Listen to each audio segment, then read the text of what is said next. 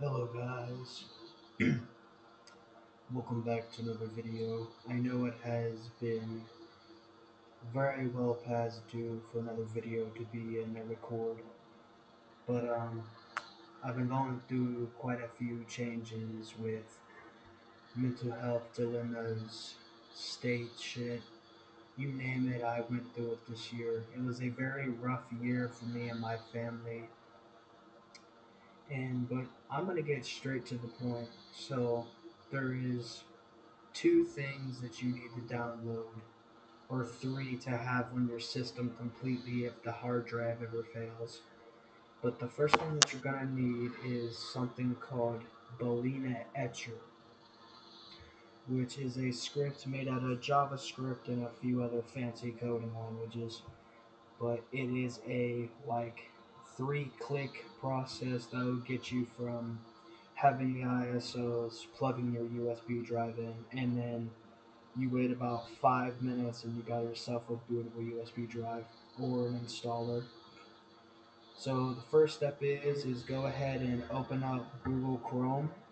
Oh, not Google Chrome. My bad. That was you open up Google Chrome, and the first thing we're gonna install is Balena Etcher. So if you just do a simple Google search of Balena Etcher, the first one, www.balenaetcher, no, balena.io. You click on that, it will I'll go ahead and do a little sample for you guys. I gotta get that at least 5 minute benchmark for my videos.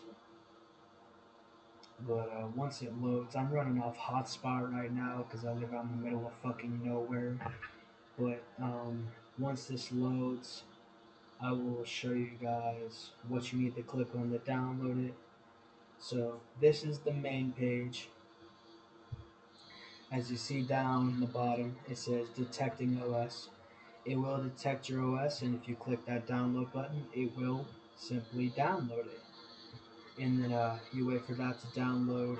It's like a 90 to 120 megabyte file. And then to inform you guys for when downloading Kali Linux, if you look up Kali Linux download, you should see. Yeah, I did spell download wrong. I was typing fast. But it's Kali.org, not any of these like little fake Kali downloads from like TechSpot or like just these other ones that are like, do I want to download these? But Kali.org is where you want to get the download. And if you want the installer and the live boot version, go ahead and click on this link and navigate yourself over to the Kali.org website, where you'll get a few options like this little fancy light and dark mode. Sorry, I didn't need that loud ass click. The microphone on this thing is ass. So you got installer images, which is like your ISOs, like for the installer for your computer. And if you make your way here, it will take you down to these, and you'll have 64, 32, and then App Silicon ARM 64. So you got the weekly with untested latest updates. Some people like this one just to test out what's new and give review.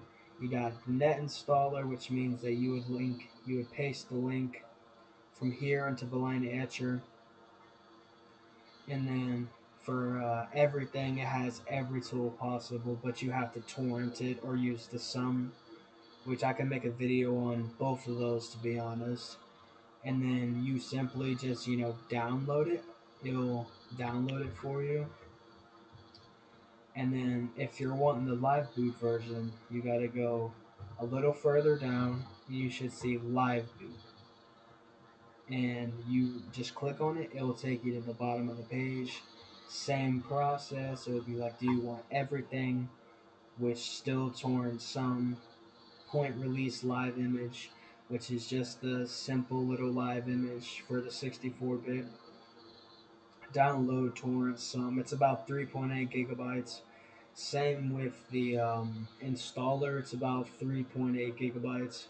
And then the weekly image, which it's around 3.9 when fully downloaded. but it has like the latest updates, different tools and shit like that. Then you just download it, and then once you guys have that downloaded, you'll have the Balena Etcher setup. Which the setup is what it is. You got to go through Setup Wizard, get everything installed, and then it should pre-launch by itself, and then it should look like this when it's done. If it will open, I don't want to have to double click with my keypad because that shit's like him. And then this will pop up. You'll have Balena Etcher. You'll see the little tag. And then as you see here, you got flash from file, flash from URL, or clone your drive. So the flash from URL is like the URL download that I was showing you guys earlier. And then you click on this, and then it should be on your desktop. If you download it, just transfer it to your desktop, or it will be in your downloads. And you either click on the installer or the live version, whichever you prefer. If you have two different flash drives, Balena Etcher is completely free. So you click on, I'm gonna do the installer for instance. You plug in your selected drive. Like I have nothing plugged in right now, but if you were to plug in a USB drive, it'd recognize it, and then you would simply hit flash and wait for a few seconds. And you got about 5 minutes till it's completely installed, and then you're all good. At the end of the day, everything's installed, and I'll be making another video on different BIOS menus, what you need to do to get into the USB drive, how to install Kali Linux on the system. It's just a bunch of like unnecessary stuff for these processes. It's very non-beginner friendly, if I'm being honest with you, because it's so many steps.